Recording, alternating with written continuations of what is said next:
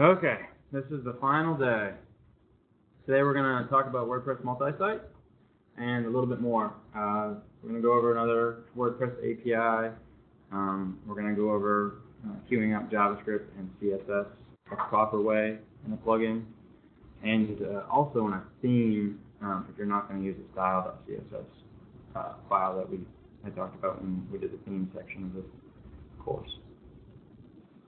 So, WordPress Multi-Site is called a network.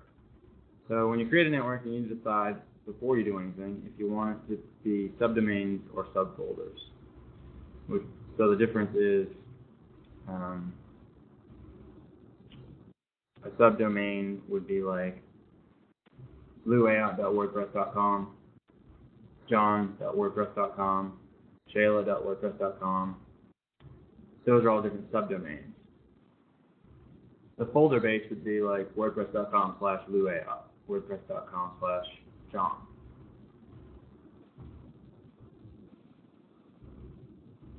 The use case really just depends on what you want. So for WordPress.com, which is an actual service and is actually a multi-site install, they want subdomains because with subdomains you can assign actual domain names to the subdomains. So if you have a WordPress.com blog, blueayout.wordpress.com, and you want it to be you want people to visit it with a real domain name, blueayout.com, like that, you can, through the WordPress.com site, pay the $10 domain fee, it's an annual fee or something like that. I don't know what the price is. In the WordPress.org installation, there's a plugin that you can install and people can say what they want for the domain. So same basic functionality as what WordPress.com offers, but with your own server and site. With folders, you don't get that ability because it's a folder, it's not a domain. You can't really do a dynamic DNS translation to a folder and keep the same domain name. So on the college education UGA site, we use folders. The main site is www.uga.edu, and then all of our departments have /kinesiology, /LLE, or something like that. So they have their own folder. In WordPress, like in the backend of the database, it's all stored in the same way. It's all stored in the same folders and everything like that. It's just when it's translated, what the user sees, they see either a domain or what would look like a folder on the URL. So if you have a current site and you want to change it to a multi-site install, you can do that, but you should back up your site in the database first and deactivate all your plugins. If it's a fresh install, you don't have to worry about that. You can just do the fresh install and then do the multi-site install. So to start the install, you have to edit your wp-config.php file, which we talked about on the first day.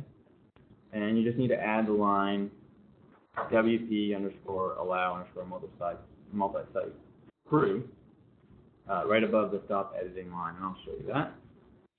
I have a site installed. It's not multi-site yet.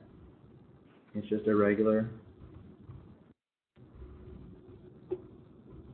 install. There's nothing around here. Oh yes, WordPress 3.41 came out. So let's just update this real quick. Okay, so let's edit the wp-config. And there's a stop editing line right here. So before that, and wp, what is it? Allow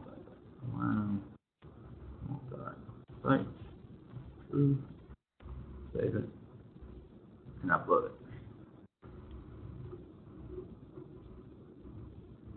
Now we go to our dashboard, this is the WordPress dashboard. And we'll just refresh the page. You go to Tools, you'll see Network Setup. So this is where it asks, do you want subdomains or subdirectories? And it gives you an example. So since my main site is wpms.luaout.com, an example would be site1 and site2.wpms.luaout.com. Subdirectories would be /site1 and /site2. So we're just going to do a subdirectory. And you can give it a title if you want, and admin email address if you want. Click install. It'll say you recommended backing this up, and then it'll give you different instructions. So create a blog.dir directory here.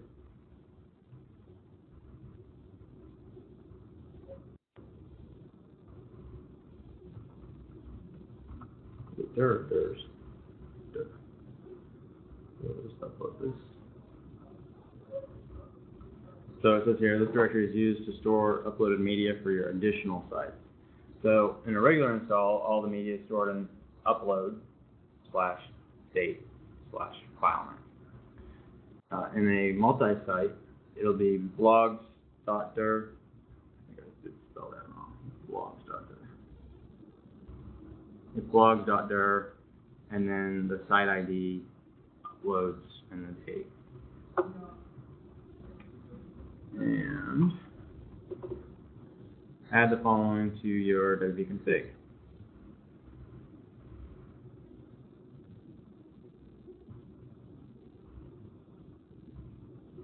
Does it look different in the file system when you do stuff directory versus something? No, the file system will look exactly the same. Also, to add these things to our wp-config. And this is just saying this is a multi-site install. It's not a subdomain install, it's a directory install. The current site, which is the main site basically, is wpms luaout.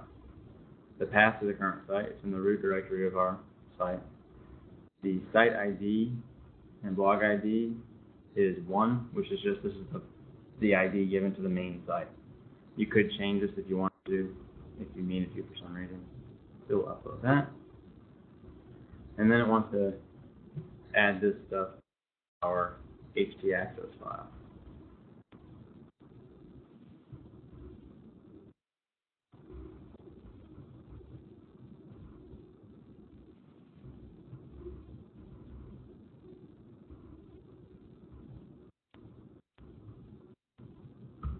So this is a little bit different for me because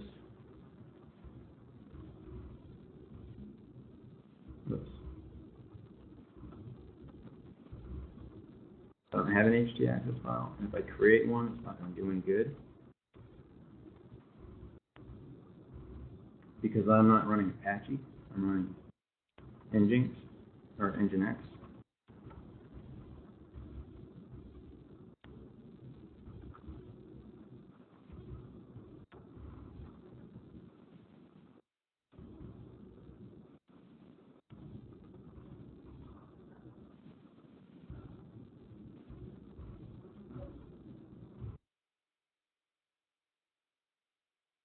And I'm not sure how to do that in Nginx. But it doesn't matter because we're not going to look at any subsites right now. So in the real world, you create an htaccess file, or if you had one, you'd edit it and add this content if you're using Apache. But I'm using Nginx. So once you've done all this, you click the login button here, and you log in. So one thing you'll see different is you'll have a thing here called My Sites and a network admin. And then this is the same as, or similar to, the old single install site, except you have edit site, which when you click edit site, you come to this edit screen. So go back to the dashboard first, and just click on network admin. So this is the network admin section of WordPress Multi-Site. This is where you do all your updates for plugins and themes. You can change your network settings. You can disable registration. You can enable registration so people can create new sites automatically or create new users automatically. Notifications. Allow site admins to create new users if you wanted to. Band names would be good. You don't want to use any cuss words in your folder names or anything like that. You can put all the cuss words in there. These ones are there by default because they're, especially if you're using a subdomain install, you don't want somebody to create a site called www, because then somebody might go to www.yoursite and they're going to get their site and it's going to be inflammatory or something, or just not what you'd want. So you can go through all these options and change the welcome emails and all that. The important thing is at the bottom, or what I consider to be most important, is the upload settings. You can limit the size of uploads for subsites. So if you only want subsites to be able to upload 5 megabyte files, you can change this to 5. It's set to 100 right now because that's my default. You can change the type of files that they're allowed to upload. So you only want them to upload PDFs. You don't want them to upload Word documents. So make sure Word documents is in here. Oh, sorry. This is the upload space. This is the file size. So I want them to be able to upload 50 megabyte files. Change that to 50 megabyte. But they have a 100 megabyte limit, so if they upload 250 megabyte files, they won't be able to upload any new files. It's just a way to limit the space that's being stored on your server. You can remove this check, and then they have unlimited. You can also enable administration menus for plugins, which we'll do. And change the spec to 1500 just because.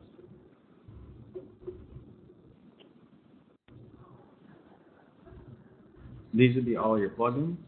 With the plugin section of the network admin, you can network activate a plugin, which means that it will activate on all your sites by default. So this is a little bit similar than the must-use plugins directory. The must-use plugins directory is always on, no matter what the user does on their site. With network activate, it'll turn it on, but if they have admin rights, they can log into their site and then they can turn it off. They can deactivate it.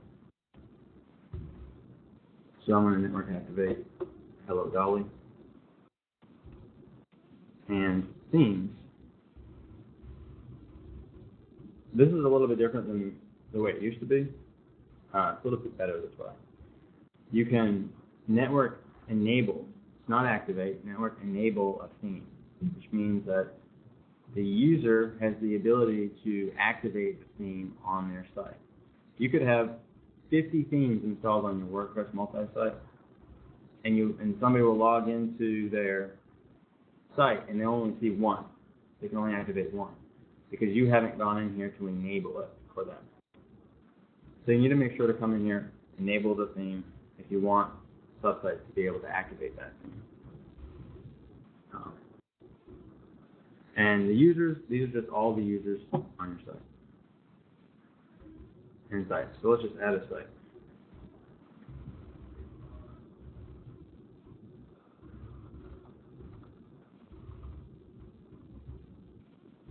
And we're going to use that email. Right, we have a new site.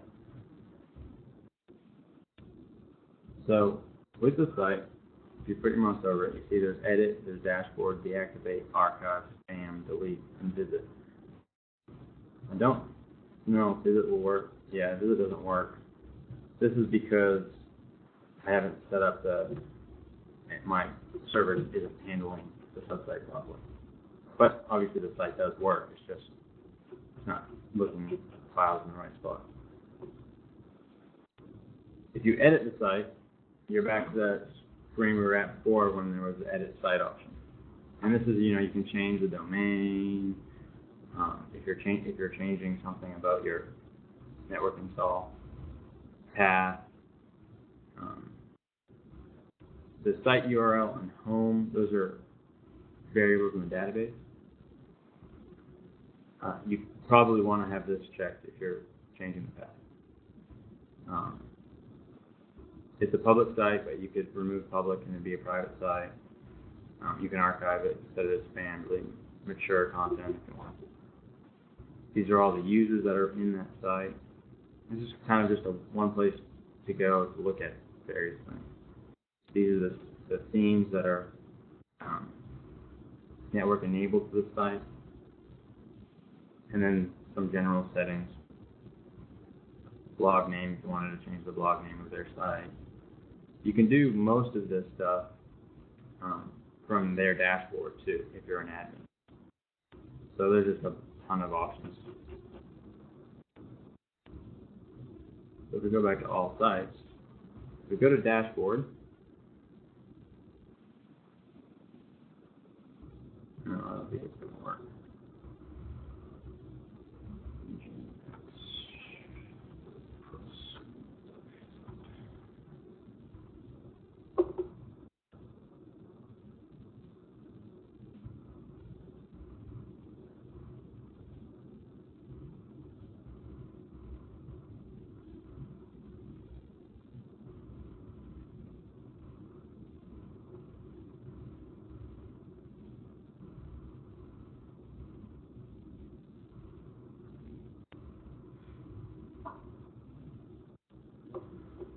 Sorry, I totally forgot I was using Nginx.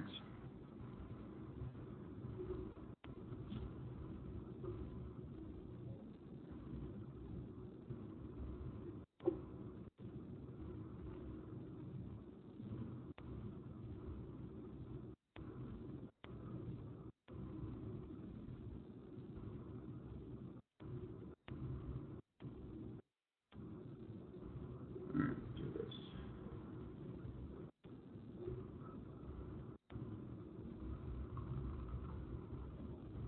Give me 1 second.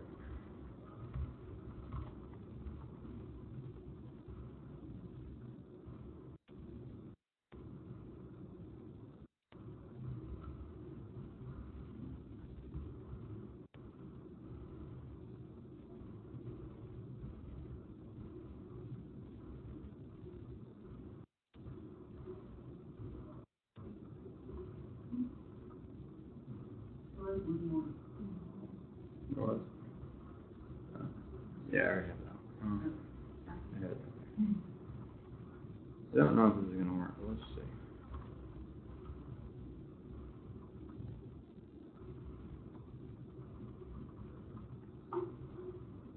See what happens.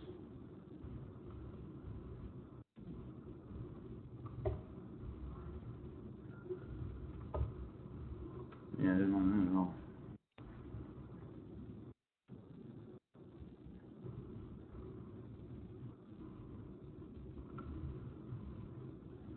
No.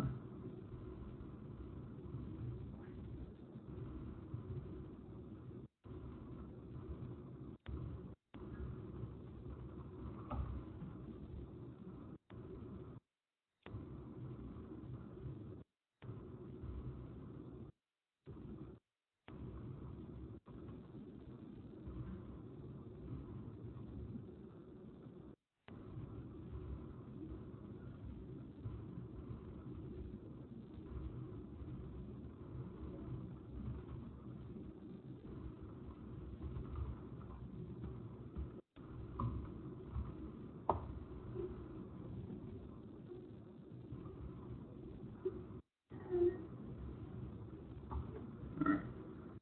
Oops. Okay. Cool. Alright. Sorry about that. Did you like Yeah, it's a lot faster. I used to use Apache on my server. I have another server that I use Apache on because I haven't switched it over yet, but I like Nginx.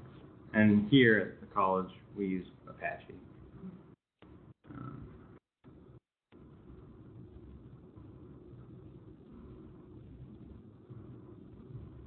Let's see if this is going to work. Yeah, it's still not working.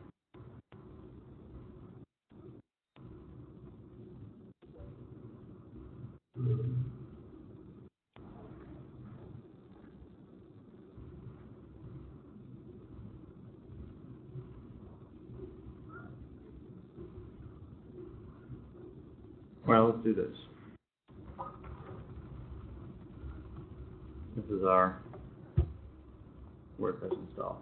So basically, we've gotten to this point. Not accessible for the.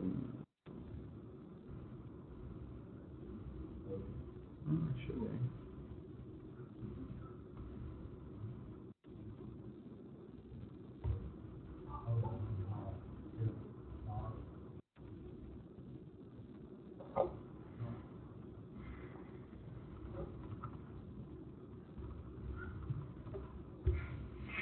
This will work.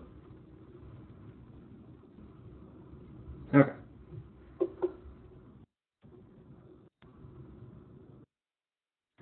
So we have a site called Torrents.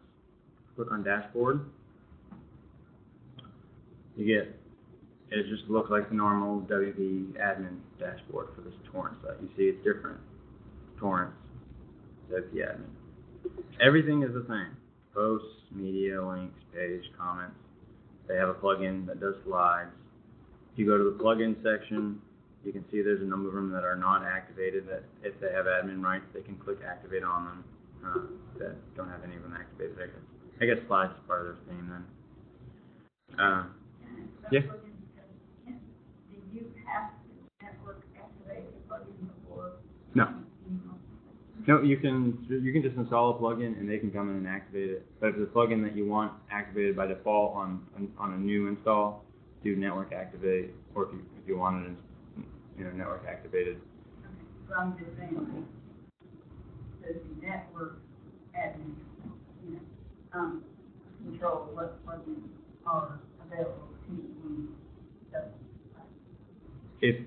Kind of. I mean, that is to say they can't go out and get. They cannot add new plugins.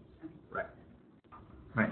If somebody wants a plugin, they'd have to come to you and you'd have to verify that it's a okay plugin to use, and you'd install it on the network admin section. And you could network activate it, or you could just have it installed and then they could activate it. Okay. But they don't have any ability to add new plugins. Can you set up a plugin that only certain stuff? Whatever sub-sites. There's no built-in way to do that. There's probably a way to do it. One thing that I would probably do is, if it's a plugin that you only want certain sites to use, is to put that plugin in the MU plugins directory, and then with a script, check for the blog ID, and if that blog ID is 3, whatever the blog ID is for this site, then include that plugin file. It would always be on. They wouldn't have the ability to deactivate it at that point, but that'd be one way of controlling a plugin for a specific site. If we go to Appearance and Themes, these are all the themes that are installed and enabled on the dashboard. If we were to install another theme and didn't enable it, they wouldn't be able to come in here and activate it, but they can come in here and see it. And the same thing would be true for this. Is if you wanted a specific theme that only you want certain sites to use, you'd have to do some WordPress stuff behind the scene to make sure that only they see it. I've never done anything like that though. Users, now this will be all the users that are assigned to this site. It's not going to be all the users on the network install. So if they were to add a user, it would show up here, and that would show up on the network. If we go back to network admin and users, it'll show all the users. In fact, it shows what sites that they're assigned to.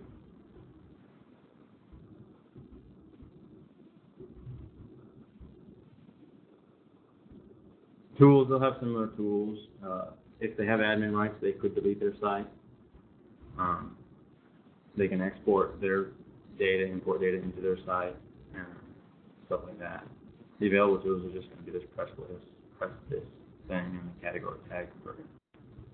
And their settings are going to be, exactly the same as the settings on a normal WordPress install.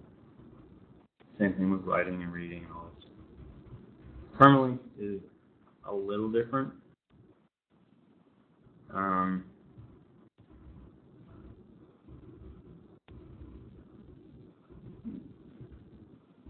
I don't know if this is showing me this because I'm an admin or not.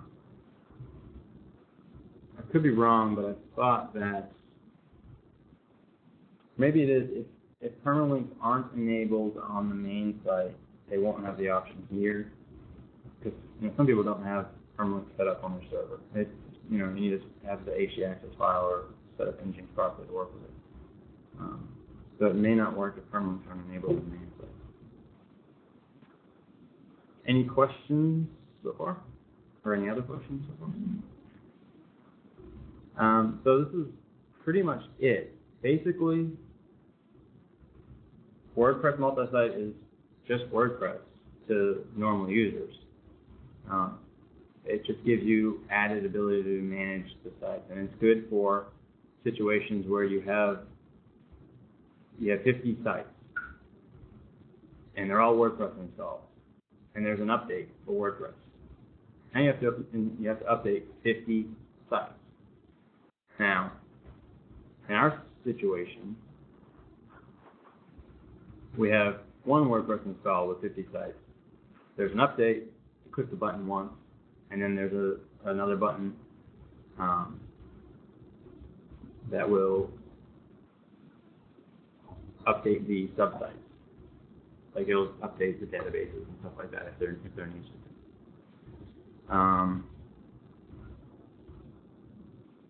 Is it No, let's look at that.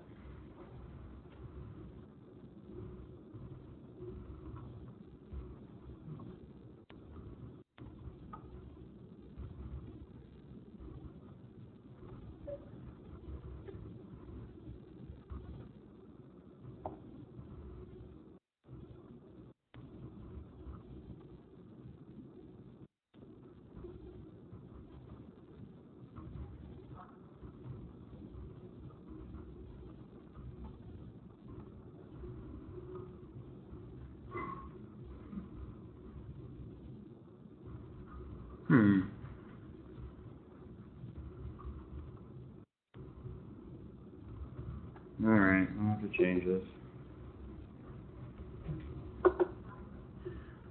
Okay, this is my WordPress multi-site.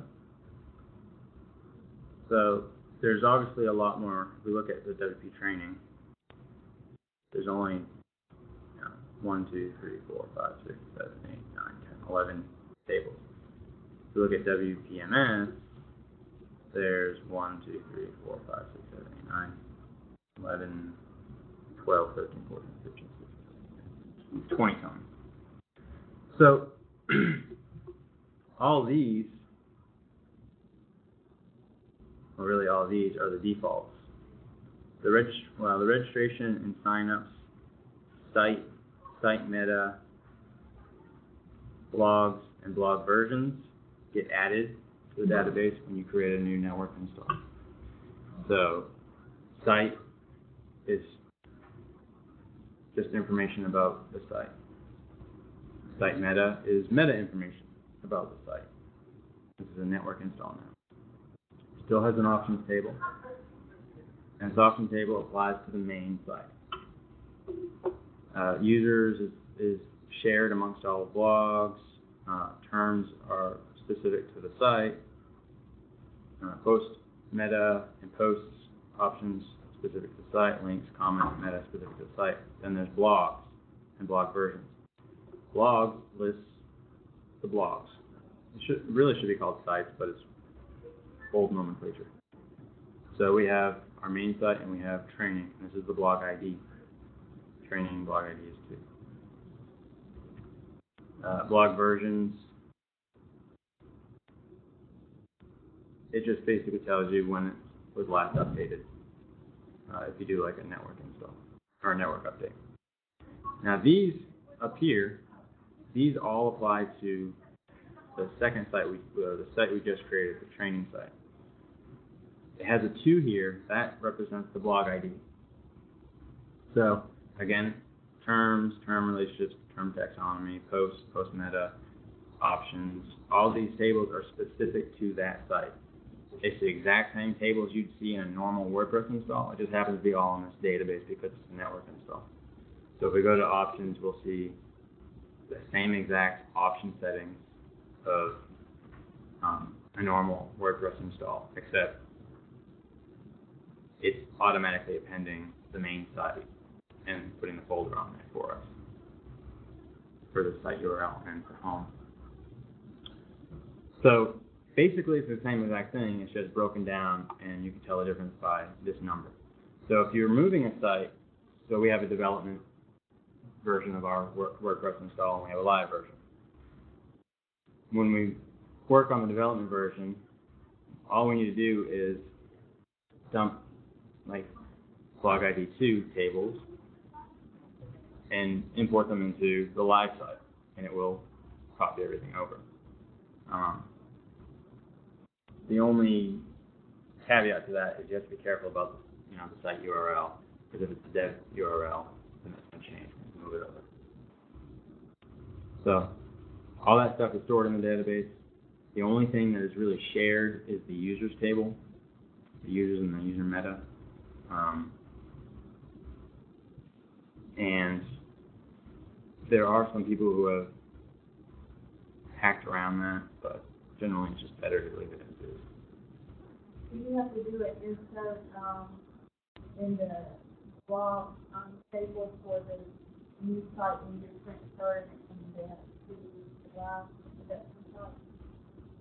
You have to edit. No, it's generally not good to do that. You could do it manually, just add all that stuff manually. The issue is that WordPress, like you need to pay attention to the blogs because it's keeping track of the current site ID. So when it adds a new site ID, you don't want it to overwrite your tables.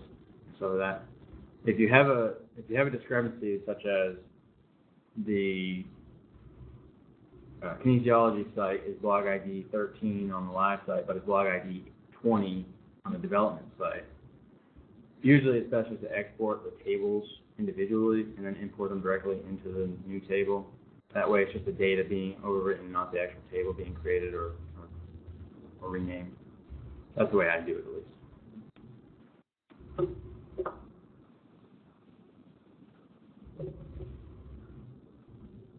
Okay. That's pretty much all I wanted to talk about with the network install.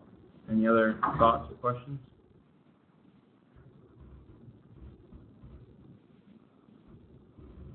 Sorry, I totally forgot I was using Nginx, so. And of course, there's, tons of documentation, create a network before you begin, and all these related articles. So your best advice for somebody who's starting out and thinks they might be ending up doing a lot of these, so they can figure out how to do multi-site. Yeah. It's easy enough to do the install. It's almost as easy as just doing a regular install on WordPress, except you have to edit a couple files manually. But yeah, I would just do it. If you know you're going to do it, just do it. Even if you don't know you're going to do it, just do it. See what happens. It seems like we've done anything that, people say, no, this is not. Yeah. Because really, I don't want to be in a situation where I have a site and 2 years down the road I say, let's turn this into a multi-site. That kind of scares me a little bit because there's so many different changes that are going to happen. Now I am actually planning on doing that, because on my personal server I have 6 or 7 WordPress installs, and whenever there's an update, I have to update them all manually, and it's starting to annoy me. So I am thinking about doing a multi-site install on my primary domain, installing the domain script that will allow the other sites to keep their domain name. And I would do a subdirectory install. First, I got to figure out how to do that with Nginx. Okay, the next thing I wanted to talk about today was how to queue up JavaScript and CSS the proper way. This was pretty important. There's a lot of bad plugins out there that just include JavaScript, and it causes conflicts. Most of the time it's in the admin section or something like that. You'll add a post and half the stuff won't work because they're not including Java or jQuery properly, or they're removing jQuery or adding a different version of jQuery, and it's not the way to do it. So when you're adding custom scripts to your WordPress plugin or even your theme, you want to use the WP_enqueue_scripts action. Again, WordPress calls do action WP_enqueue scripts. This is for the front end of your site. If you're doing Java, jQuery, or CSS on the back end, it'd be the admin_enqueue scripts. So there's also a function called WP_enqueue script singular. Don't confuse that with the action name. It's different, but it's related. That is the script for queuing up JavaScript, or the function for queuing up JavaScript. The function for queuing up style sheets is WP_enqueue style. Now these functions are the same whether or not you're in the admin or the back end. The back end or the front end. The only difference is the action that gets called, the WP action or the admin action, which are these WP_enqueue scripts, admin_enqueue scripts. So I actually did this with our plugin.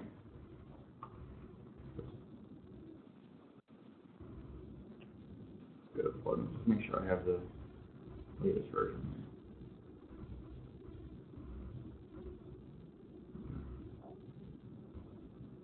So I created a version 2 of this plugin. I'm just going to copy these and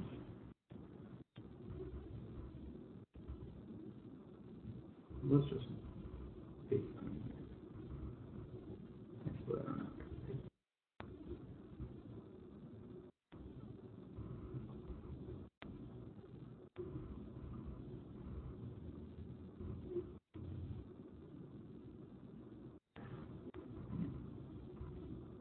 New folder, okay.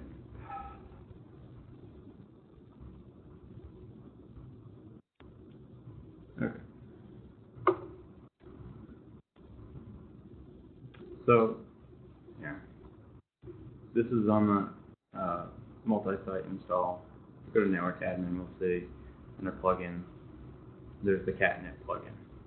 And I can network activate it. Or if I just go to my main site dashboard and go to plugins, I can activate it here. You notice I can't delete or edit or anything. I can only activate or deactivate. Actually, this may help here. If I go to plugins again and network activate, and go back to dashboard, you see, oh, that's different. It's been a while since I've done this. So it network activated Akismet, but it doesn't give me the option to deactivate it. Interesting. So let's just add a widget real quick here to the front catnip widget. And so what I'm going to do with the catnip widget, or what I already did,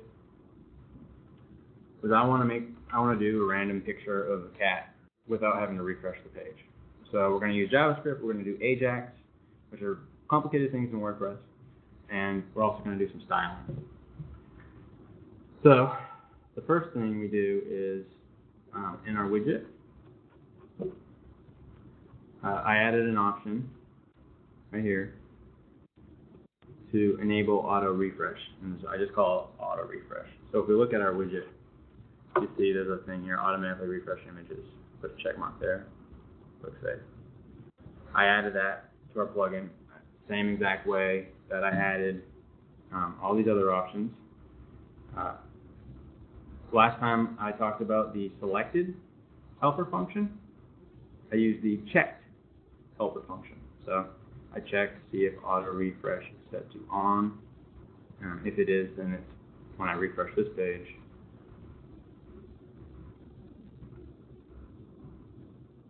it says checked. So if we look at our front page, there's our catnip job. Okay, let's not look at it too much because it's not working too well. Alright. So, there's a couple things here. Let's ignore these lines for now. But WP and Q scripts. This is called for the front end of your website, not the back end. If we were going to be doing styling or Ajax or jQuery stuff on the back end, we'd use the admin underscore enqueue scripts. And we're going to call this function called, that I named enqueue catnip scripts. Down here. And ignore this for now. And let's just ignore the JavaScript for now and just look at the styling. So this is the function, WP style. Again, it's going to be the same function for whether or not you're doing it in the back end or the front end. It's just a different action. So the only difference is up here, this. You're going to use the same function to do the enqueuing. This takes several different variables. This is just kind of like a label or a tag that you want to name it. It's kind of a reference point. So if I needed something to, if I needed this to be called after another CSS file was called, let's say that I had two CSS files, catnip underscore CSS and custom underscore CSS. Well, I want catnip CSS to be called first, but I want custom to be called after catnip. So this is the dependency, basically. It says, no matter what happens with these function calls, no matter what order I put these in, don't call this CSS file the custom CSS file until the dependent CSS file has been called. So I don't have any dependencies for this, so it's just blank. This is the plugin directory and the file catnip.css, which I have right here. And this is the version. Versioning is kind of important, especially if you're doing caching. I would recommend if you ever change the CSS file in your plugin to change the version number here. And what that does is it appends a version tag to the CSS call in HTML. If that version tag changes, the cache will update. If it doesn't change, the cache might not update, it might update, it'll be confusing, it works on some machines, doesn't work on other machines, and you'll be pulling your hair out. So I always include the version number and update the version if I ever change. So with this, and so this is pretty basic stuff. I just wanted to include some basic CSS here. We had already included these classes in our plugin, so I just went and set minimum width, minimum height, because that's what the small image is. Same thing with medium image. Full image is just regular size, so I didn't set one. I wanted to make the images centered, so I took the default class that we had already set up, just did a text line center. Might not be the best way to do some of these things, but this is just an example. And I wanted to have some padding for those cases where people wanted to show 5 images on one page. It was only doing like, 3 pixels worth of padding. I wanted 15. So I just set that. Now, if we create a page, catnip, I'm going to do catnip, and I don't remember what the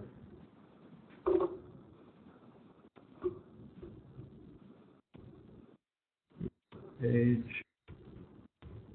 Fine. Again, remember this is a shortcode.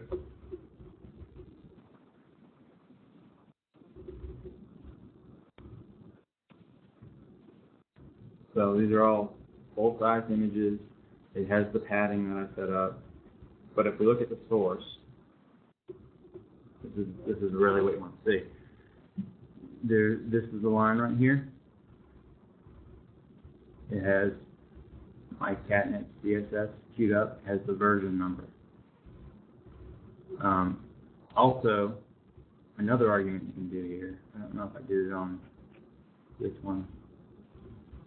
You can do all, if for the media site, which is the default, or if it's a CSS site you want to do for just for print or for web or mobile, you could set, print.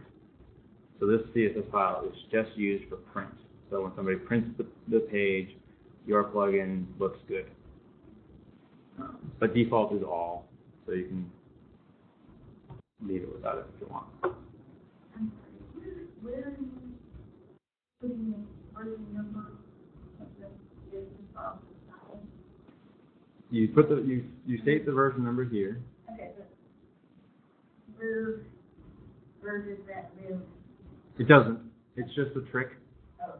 It's all it is it's changing what the HTML output is. So when the Firefox is attached, it sees that change and says, oh, this is a new file. It's just basically tricking the browser into thinking there's a new file included on this page. There's no actual version number or anything like that. It's just a tricky hack.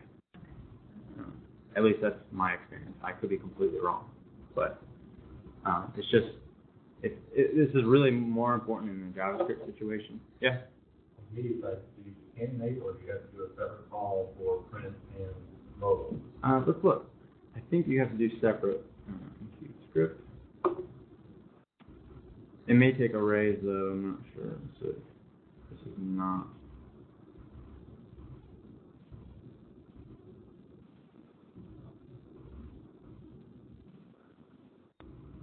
Oh, this is script style. Media, string. You can do.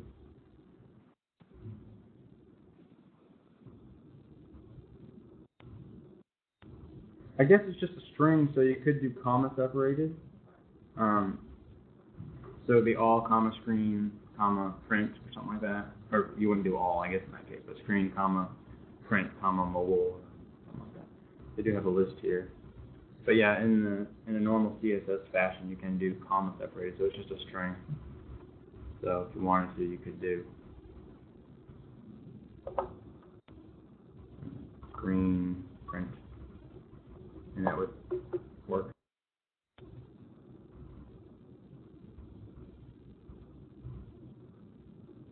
Okay, so yeah, the version number is just to trick the browser basically. And I could be wrong about that, but I've never seen anyone use it for anything other than that. So that's pretty simple. That's the way to do it. It's not as important in CSS files. I mean, the important thing is the dependency. If you have a file that's going to be called, if you have a custom file, you want it to be called after your plugin CSS file. So they would set a dependency to make sure that theirs gets called after that. And where this is helpful is you have a plugin with the default style, and they want to overwrite that. They can add this to their functions.php in their theme and say the dependency is the catnip_CSS tag. And then when WordPress does all the processing, it doesn't matter what WordPress finds first as far as these function calls. It's just going to say, oh, this goes under here. That way, if there's an overwrite on that CSS, it works. Let's see. Okay. And there's our pretty cat. I'm going to refresh our page. And there's even cute for cat. That is weird. Okay.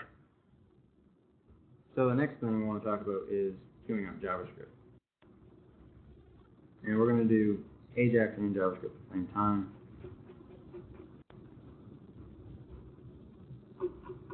Let's just talk about JavaScript first. The same basic functionality. you have your tag that you're assigning this call, your call to the actual file, which is what we have here. This is an array of dependencies. So our script depends on jQuery being loaded first, so we want to make sure we put jQuery there. If we didn't put that there, we run the risk of this being called before jQuery gets called, and then our plugin doesn't, or our Java doesn't work because it's saying, hey, this function doesn't exist because jQuery hasn't been called yet. It's very linear. And again, the version number. There's no media associated with it. So if you change the JavaScript, make sure you just update this number. Just increment it. Some people just set this to be whatever the current version number is of the plugin. So I don't know if we're setting it up here. Probably not. Yeah, we're not. You could have like a global variable of the plugin's version number and just put that global variable here, and anytime you update your plugin, that changes, and then you don't have to worry about it. So in JavaScript, I highly recommend using jQuery no conflict. It just helps with compatibility issues. So all you do is and I'm not really awesome at jQuery, I just know how to break things.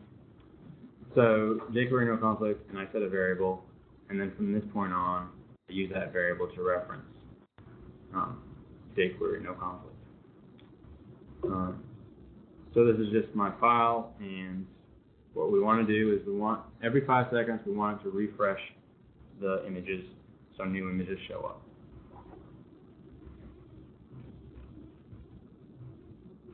With Ajax, so what we're getting into now is Ajax, if you didn't know. Ajax is asynchronous JavaScript. Basically what it does is it executes functions through JavaScript that are in your PHP files. WordPress has awesome built-in Ajax support. So there's less of a learning curve if you're trying to learn Ajax. There's two actions that are called, depending on if this is front end or back end. And what I mean by that is if you're doing it on the front end and users are not logged in, you have to worry about this no privilege action. If you're doing it on the front end and people aren't logged in, like they're not going to be accessing an Ajax section of your site without being logged in, you don't really have to worry about the no priv. No priv just means they don't have any privileges, they're still allowed to run these functions. So there's two basic actions. WP underscore Ajax underscore no priv and WP underscore Ajax underscore. And then there's the action that you're calling. So if we look at our JavaScript file, this is the action. We're going to send this to the WordPress Ajax function. It's going to take this action from the data array and look to see if there's any. It's going to run the do action on WP underscore Ajax underscore catnip refresh. So I want to make sure that this and this are going to be the same as my action call here. We'll get into this whole JavaScript file in a minute. And so this is again another just add action. WordPress is going to call this because I'm sending that information to the WordPress Ajax file. And when it runs that action, I want to run this function, do catnip refresh. Whoops.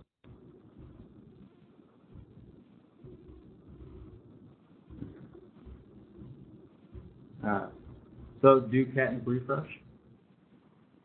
Basically, we're going to get all the information that's sent, and we're going to get the catnip outfit, this is a function I created. Before we had on the shortcode and the widget, we had basically duplicated functionality. It was getting the XML, and then it was formatting that XML, and then it was outputting the HTML to display the images. They're basically the same thing, except for some said widget and some said shortcode, but same functionality. So what I did was I took those functions, I created a new function called getCatnipOutput here. It takes these variables. Is it a widget or a shortcode? The arguments you want to send. What's the unique ID? And the reason for the unique ID is because of the jQuery stuff and the Ajax stuff I added, because you don't want changes to multiple widgets. If they have multiple widgets, you only want to change the unique ID you're working with. And whether or not this is a replace call, which is what we're doing with the Ajax. So anyway, this is basically the same code. I just copied it, and I added a few things like these hidden input fields, which I use in JavaScript. So if we look at a JavaScript, I have a interval set every 5 seconds. I want it to run this catnip refresh function in JavaScript. And I'm not going to get into coding too much, but this is a jQuery.each function. It's going to get every instance on your screen or in the HTML of a class named catnip widget. Actually, this should say catnip shortcode. And catnip shortcode. This is basically like a for loop, but it's simple. So it gets each one, and it runs through each one. It says, okay, the one I'm looking at right now, does it have a child named input auto refresh?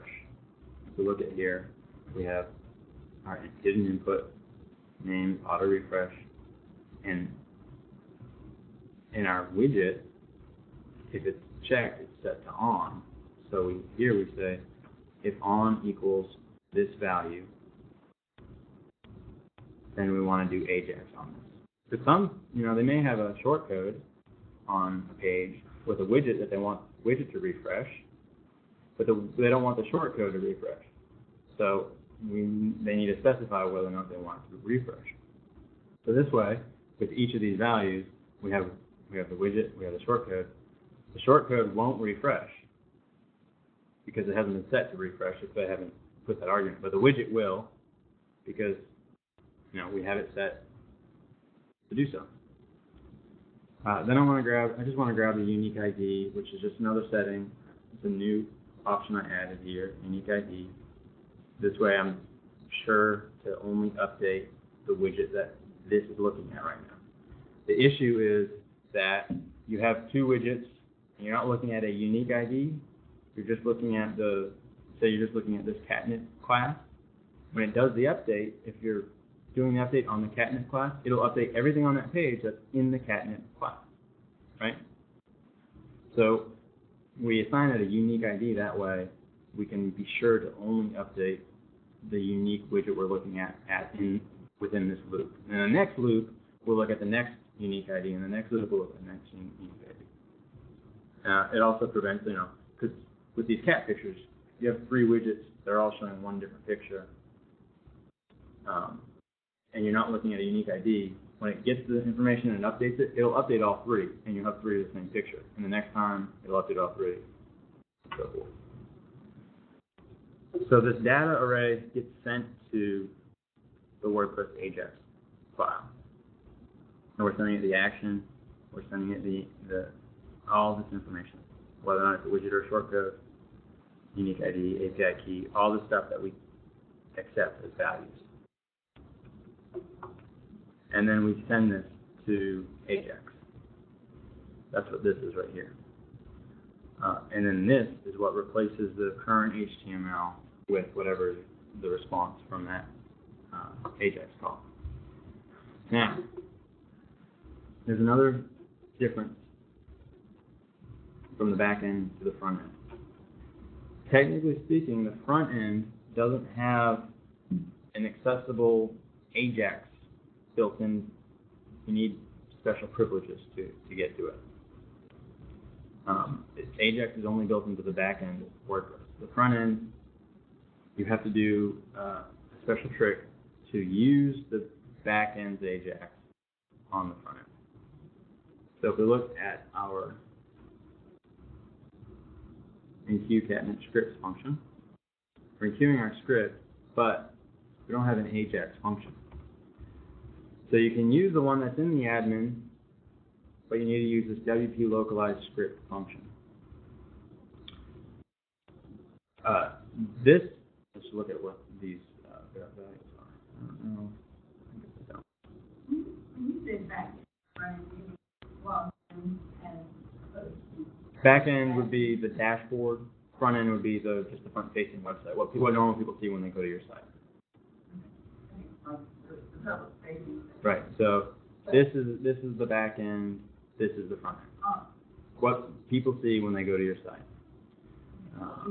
So dashboard or main website would be another. You know what I mean? Okay, but when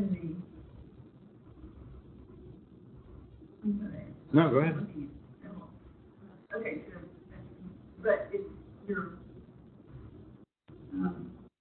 but when they set it on the back end, and they're doing it, they're not just applying it to the dashboard, I think they're applying it to the, or not. No, not necessarily. So WordPress calls different actions depending on where you are on the site. I mean, technically speaking, it's all front end or it's all back end, but you need to have special privileges to see certain things. The dashboard would be considered a back end because you can do administration sort of functionality to it. The front end of the site is really just what normal people are going to see when they visit your site. You don't want them seeing the post-edit screen when they're just visiting your site. So it's a distinction that's made depending on what the visitor is looking at. So with these function calls, we can have certain things happen on the front end of the website, or what normal people see, and certain things only happen when they're visiting the dashboard of the site. So there's just a built-in distinction. Does that make sense? So when you were talking about the WPNQ script, Yeah. you're saying use that if you want to, whatever you're trying to do to show up on the front page, Right. versus if you want it to only show up in the back. Right. So like showing these text or whatever, you're saying whether or not you want it to show up on the actual web page, or you only want to see something visible Right. in the dashboard. So this might help. This is the front of the website, the front-facing people see this on the website. If we look at the page source, we have our CSS file that we put in with this WP_NQ scripts action. If we go to the back end, just refresh, and we view page source, catnip.css, it's not in here. Okay, so you can enable stuff just for the front end. Right. And this is just a way to keep, this is really a way to keep things real clean. In the back end, that dashboard, there's things that you can also do to keep things even more clean. Like you don't want your CSS file to load on every page, you just want it to load on your plugin page. So you can specify in your enqueue script function if the page is, or if the current page that you're looking at is our plugin page, basically.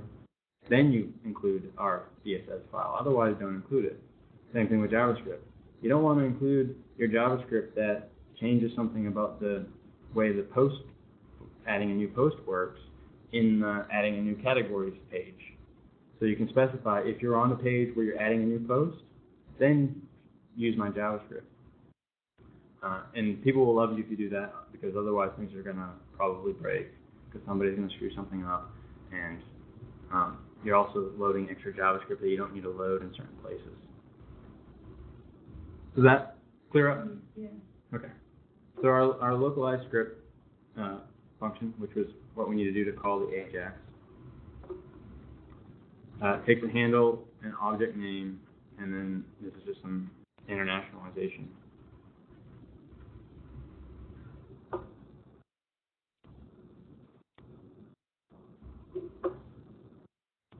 So the way that I always do it is you enqueue your script with a handle, and then you use that same handle in your localization script. And there's an object name and array. If we look at this,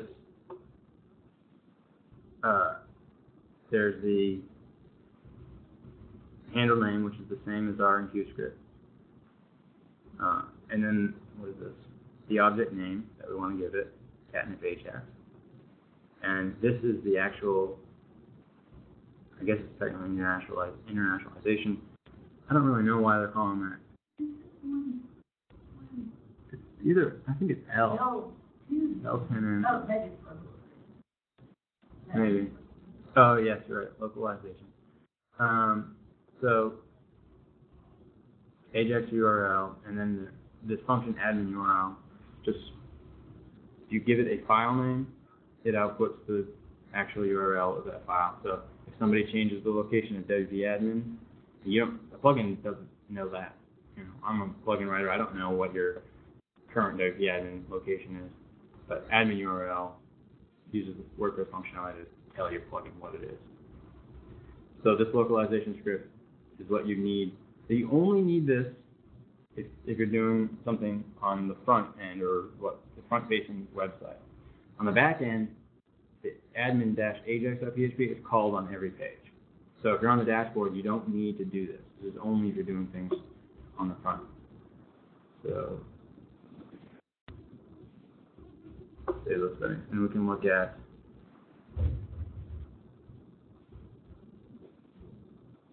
refresh this page, and look at the page source, and there's right here. It adds this is what the localization script does. It adds a variable called catnip Ajax, where the Ajax is the handle, and then the URL to the Ajax script, which is wp-admin-ajax. And this is how Ajax works. You call it a specific file when you want to do some Ajax functionality. And this is just built into WordPress and does all sorts of fancy stuff. So again, it just makes things easier. So back to our JavaScript file, what we're doing is we're sending this payload right here, this data, to the catnip Ajax URL. This is if I can find it. This and Ajax URL is this. So because it's already included on the page, these things are already defined. You're sending the data array, and you're expecting a response. And with our response, and all we're doing is calling the catnip output. So this is the Ajax call. Remember, here was the action, catnip refresh, which is the wp_ajax_catnip refresh, or wp_ajax_no_priv_catnip refresh. Calls this function. It gets the variables that are being sent through Ajax, which is basically a post. Like if you're doing a post on a forum or a get, I always use request because it takes both, get or post. There may be specific examples where you want to use one or the other, but for these sort of situations, I just use request. I say if it's set, then use it, otherwise set it to blank. Just like when we were doing our widget and our shortcode, we're just building this array that we're going to use to build this information we send to the cat API to get the XML file back and to parse it. I do check to see if W or S is set, which is the new thing I added, to see if it's a widget or a shortcode, and see if unique is set, unique ID is set. So I need both of those in order to have it be a successful thing. And then I send that to the catnip output function, which I have down here. And widget or shortcode, arbs, unique ID. Oh yes, replace. Because I'm doing this refresh, I also set replace to true. It defaults to false in my function. And the reason for that is in my JavaScript, I don't want to replace I just want to change the inside of that main div. I don't want to replace the whole thing. So in my functionality, I say if it's not a replace, then we'll include the main div. If it is a replace, don't include it, and just replace everything in that div with all of this information. So like I said before, I included these hidden input variables, and this is just for my Ajax script, really. I get the XML up here, I parse the XML here, get the new images, and then I return that output. And so I did the same. In my widget, I changed it, just get that output. So in my widget, I send the widget value because it's a widget, the instance, which is the setting that I have for that widget, and the widget ID is the unique ID for that widget. In my shortcode, the API is a little different. For the shortcode, there's no really unique ID, so I kind of made one up. So I added a global post variable. So in the shortcode, when the shortcode code is called, and somebody's viewing the page that it's on, it'll have a post ID. So that's what I'm going to use for my unique ID. So, and this isn't foolproof, by the way, and I'll tell you why in a second. I have my default variables. Whatever variables are sent by the user are set as an argument sent. Same function, shortcode, not widget, argument to send, and my unique ID is post ID. The reason why this probably isn't a great idea is if they have two shortcodes on the same page, they'll have the same unique ID. I don't think there's a real good way around that, and in our case, it's probably unlikely they're going to do this because our plugin displays multiple images. So there's no real reason why they include two different shortcodes unless they wanted some content in between them or something like that. But, this is the best I could do for now. I haven't thought of a better way. So let's go to our front page and hope that this works. I'm going to refresh. Okay, let's see. Every 5 seconds this should change.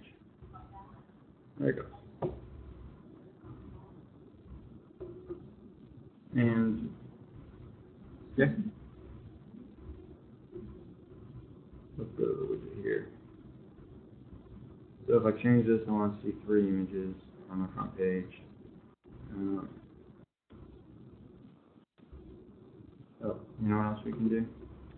Let's add another widget. Same thing.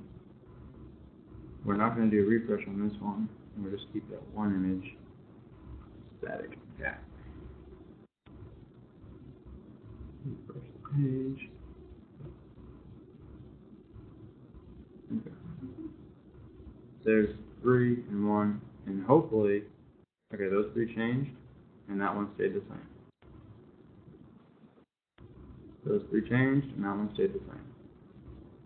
And that's because I'm using the unique ID. If I wasn't paying attention to a unique ID, they'd all change and it would all get clunky.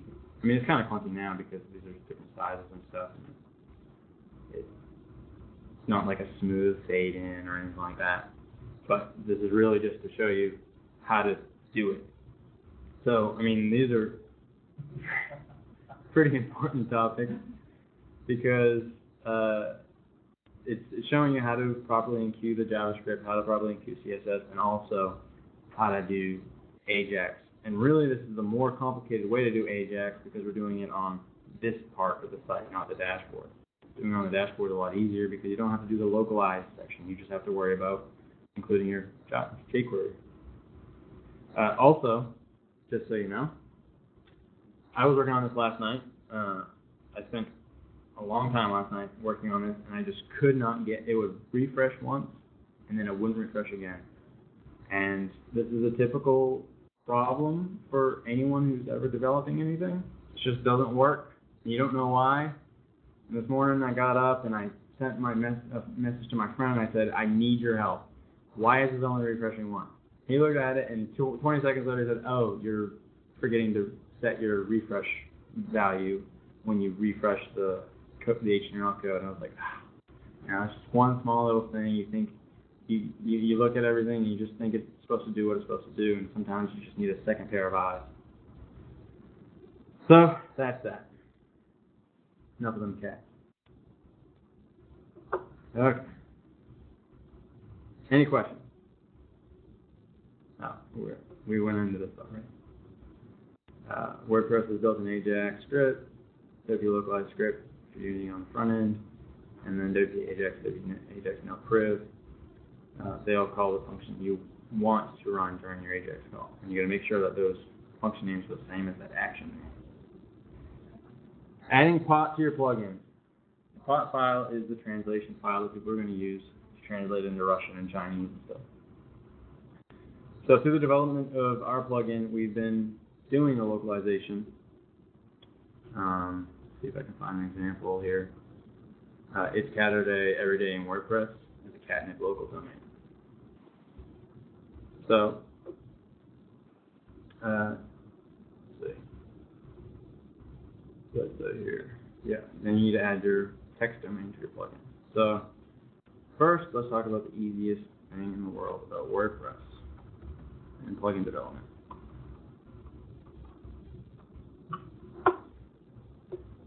Creating the pot file.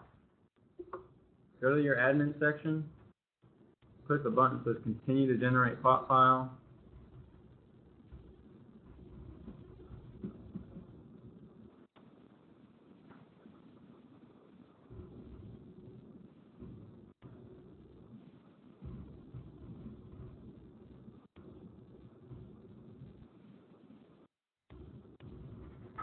It'd be nice if this was going a little bit quicker.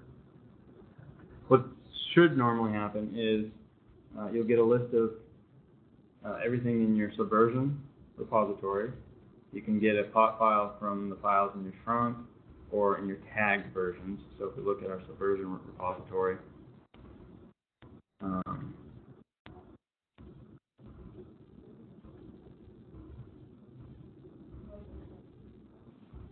what will happen is if you select trunk, it's going to scan through all of your PHP files for localized output, and it's going to generate that pot file automatically for you.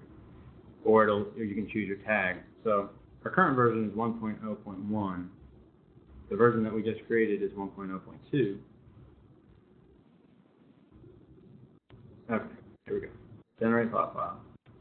We want to use 1.0.2 because that's the most recent. We changed some text. Let's just say get the pot file, and it will output a file. Save it, and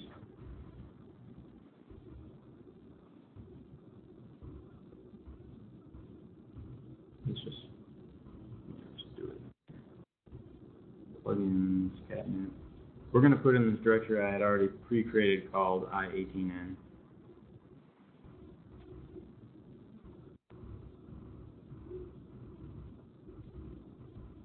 And there it is. That's all you need to do to create your pot file. If we look at it, all this is saying, and these are just the default strings. It's cat every day in WordPress, the cat API. Somebody's going to create a translation file and email it to you. You put it in your i18n directory, and if somebody has that language set in their WordPress, then it would have the translation rather than the English string. And there's not very many of these, unique ID with image return. Somebody knows how that's translated in Russian, they'll translate it for you. Some people will just give you a partial translation. So, yeah, you have to be trustworthy. I mean, you have to be trusting. It's unlikely that somebody's going to put in a lot of energy to put curse words in your plugin, but you never know. But we're not done yet. We need to set the text domain right here. So if we go to our PHP, this is our main plugin PHP. Again, scroll all the way down. I added this code here. Load plugin text domain. There's also load theme text domain. Basically the same thing. Catnip, this has to be the same as your, when we did these translations. Let's see if I can find one. In fact, see right here, this could be translated. I should probably change that. So catnip, this is the text domain. This is the text domain for these strings. So this needs to be the same as whatever you've been setting it as. I can't remember what the false is.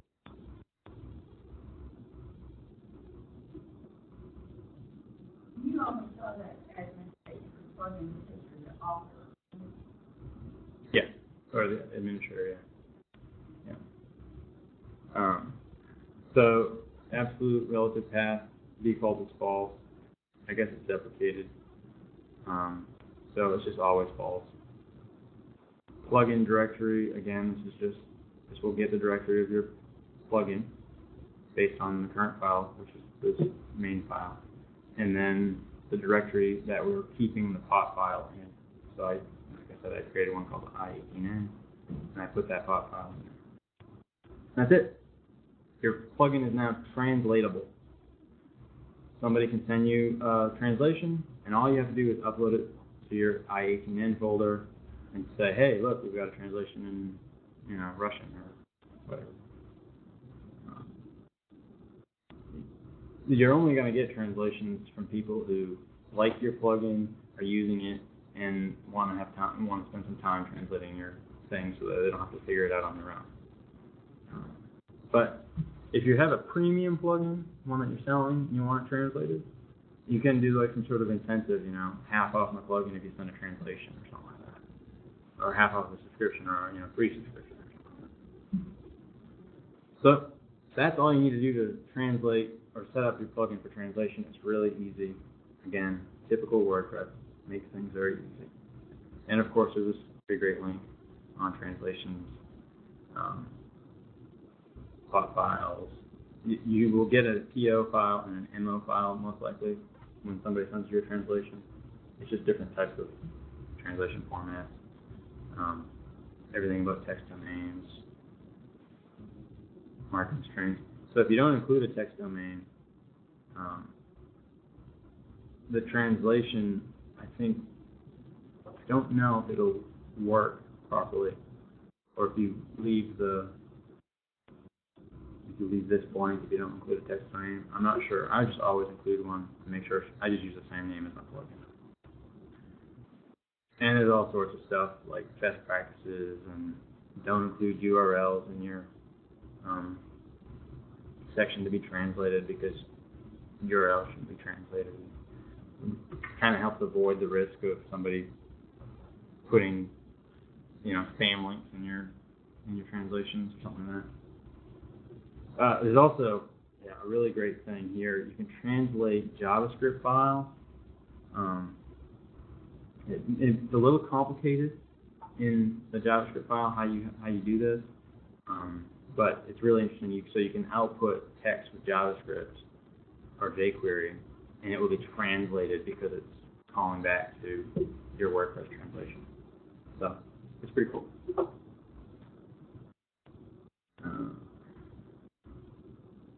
Okay, let's talk about the transient API. I think this is it for the day.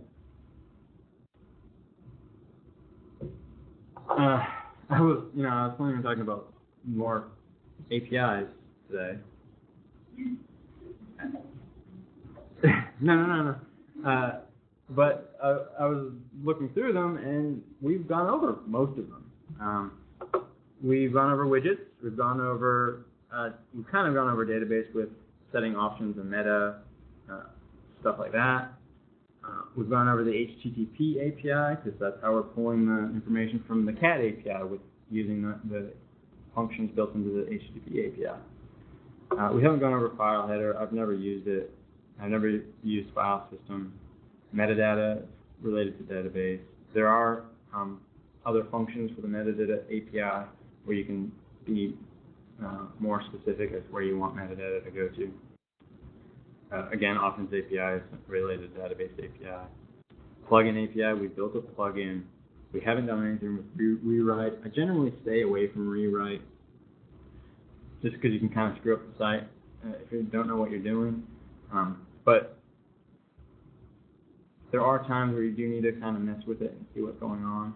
So it'd be important. I couldn't think of any real good examples to do with it though. Settings API, we did that with the plugins.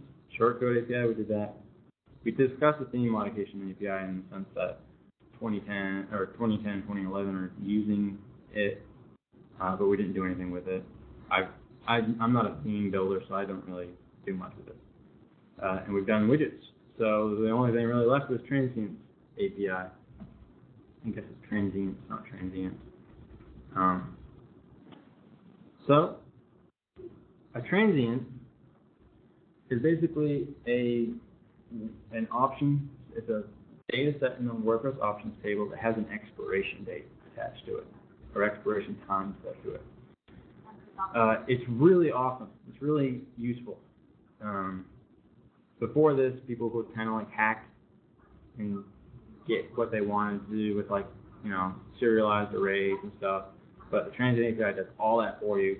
All you need to do is give it a name, a value, and a time when it expires. The one thing that could probably use some work is if a transient value expires, but no one tries to access that value again, it'll live in your database forever. But if somebody tries to access it and it's expired, it will delete it automatically. So again, it's very similar to the Options API with added features of expiration time, which simplifies the process of using the Options database. It's good for storing cache information. But this morning I woke up and I was thinking, what am I going to do with Transients API? I use it on my, I have a premium plugin. It's a subscription-based plugin, and it publishes to Facebook and Twitter and LinkedIn and FriendFeed automatically on your behalf whenever you publish a new post. Facebook and Twitter and all these services have rate limits. So you're only allowed to post 350 times an hour to Twitter or whatever it is now. And part of my responsibility as a plugin developer and a developer for Twitter apps is to make sure I'm not sending 1,000 requests from the same user. Otherwise, they're going to get mad at me. So I use Transient to detect this. If a user sends data to the Twitter account, I create a Transient, and I say, all right, you have 350 in 60 minutes, and I start adding those calls to an array. And then when they post again, I get that information. Got the same option name because it's like WP_transient_ their API key. Something like that. So it'll get that transient. If it exists, then it will say how many elements exist in this array that I'm keeping track of. And it'll say there's 50 elements. Okay, you can post this. There's 350 elements. No, sorry, you can't post this because you've gone over your 350 limit and give them an error. That's really the first time I used Transient. I was trying to figure out how can I rate limit people. And it may not be the best solution, but it was pretty awesome when I did it, and I love it. But for this, we're going to do something different. This is a little bit more simple. Let me copy this and create a directory here and use -plugins. And login limit. So this morning, I was looking at Facebook, and a guy I follow said, hey, you should install this plugin on WordPress. And it was a login limit plugin. If somebody tries to hack into your site, they're going to try to, you're going to try 500 different usernames and passwords within 3 seconds. This will stop that. This is a little bit more basic, and I looked at his plugin. He doesn't use transients, which I thought was kind of different. I wanted to use transients. He looked at a lot more different things. I just wanted to give you a basic example to show you how transients work. So we're taking this action that WordPress calls whenever there's a failed login attempt, WP_login failed. And I created a function called failed_login. It's probably going to get better, but it sends a username. We're going to ignore the username for now, because all we really care about is repeated attempts from the same IP address. So our limit is 5 within 30 seconds. And we're going to call our transient name failed_login_ and their IP address. And this is like a unique variable because you don't want somebody to if you use a username here, for instance, username isn't real, it's unique, but it's unique in a way that if I know your username, I can try logging into this account over and over again. But when you come from a different computer, you are you. You know your username and you know your password.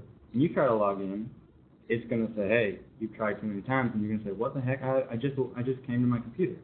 So you want something that's really unique in the sense that if somebody's doing something malicious in this case, you're not punishing the actual user. So the first thing I do is I get the transient, which is this transient name, failed login, and their IP address. This get IP address function, I just grabbed this off the web. It just gets their IP address, and it uses a number of different methods and tries to get the IP address. So it gets the IP address. So the transient is going to be failed_login_ IP address. If this doesn't exist, it's going to return false, which I'm going to cast as an array, and then I'm going to add a timestamp to the array, and then set the transient, which is the same transient name, so that user, the calls array, which just has all the number of calls in there, and then the time limit, 30 seconds. So if they make 5 calls in 30 seconds, they get put in here, and all that does is set the transient. Now we need to make sure to tell them and prevent them from trying again for another 30 seconds or another 5 minutes if you want, or whatever it is. So the next thing I did is I looked at the login script, and I found there's a login_init action that's called, and I want to check to see if the user who's visiting this page is limited. So we created this function called check for limited login, transient. It's the same thing here. I get the IP address of the person visiting the login page. I get those transients, and then I count. Now,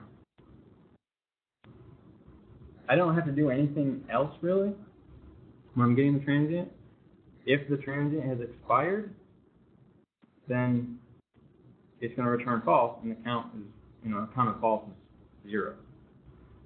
If it hasn't expired, then there's going to be an array that's returned, and if that array is 4, it's okay. If it's 6, it shouldn't be okay. Actually, I think in this case it might be 7, I can't remember. But what I do want to do is, if it's over that allotted number, I just want to kill the page and tell them, hey, you've exceeded login attempts, try again in 5 minutes. I said 5 minutes, but really 30 seconds would work. And really 30 seconds is all you need, because a hacker, they're just trying to hit your system. And if every 5th time they have to wait 30 seconds, they're just going to give up, because that's exponential in their time of actually being able to hack into your account. So let's upload this.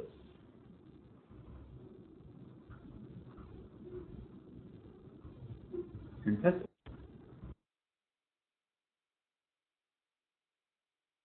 then open up. All right, let's log out. All right. Try logging out. Logging in. Fake password. There you go. Now, when we wait 30 seconds, it will work again.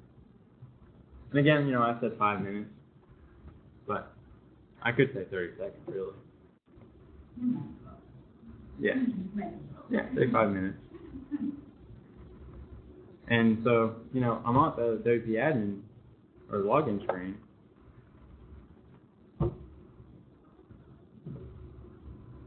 It doesn't matter what they do or how they try to do anything. No, it's been 30 seconds.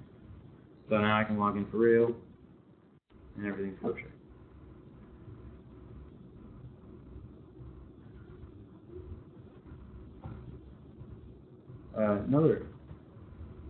We can't really do it. This is the same IP address, but because we're tracking it by IP address, if you're logged in at the time, or you're going to log in at the time, but I'm trying to hack your account at the same time, you're not going to be affected by it. So you won't even know what's happening. And this is just, people use random usernames that they think they know and stuff like that. So they may not be targeting you, they just guess the username that happened to be your username.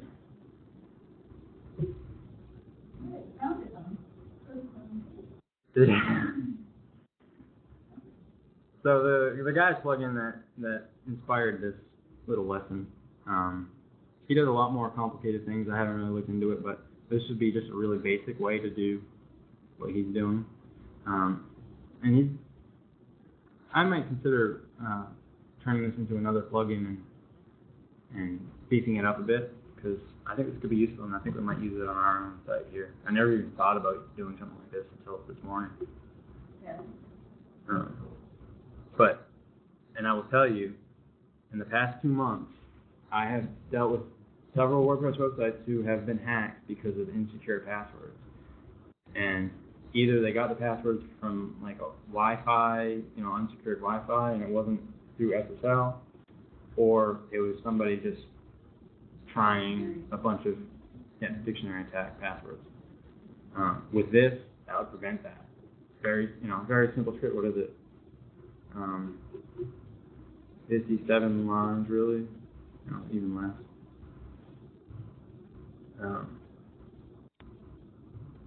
So you could save yourself a lot of time, a lot of headache. Another thing too, and I think I mentioned this in last class, is the MO that these hackers have been doing lately is they'll edit a plugin that's not activated on your site, because you can edit those and break them all you want, and it doesn't break your site. And so what they'll do is they'll put in a bunch of PHP and then go directly to that file, which executes, downloads a bunch of stuff to your site, and injects spam all over your site. So delete all your plugins that you're not using. And that's it. Any questions? Transients are pretty simple. It's basically the options API, except for you're adding an expiration time, and it does all the stuff for you. It removes it from the database when it expires. So when you do the get transient, if it exists but the timestamp is expired, it deletes it, returns false.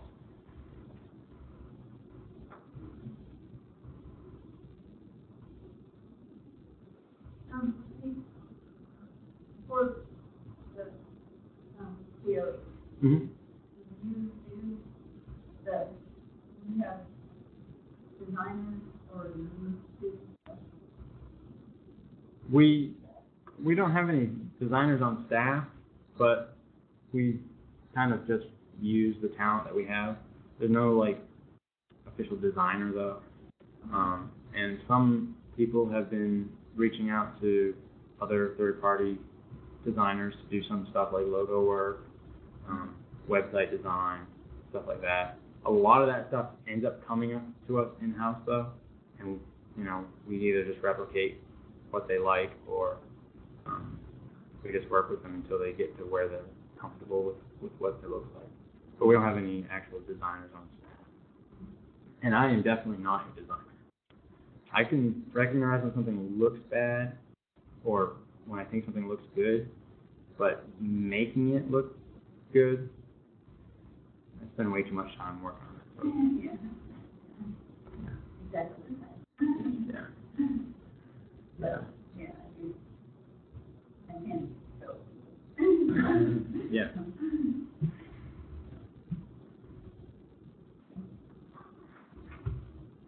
Well, I guess that's it.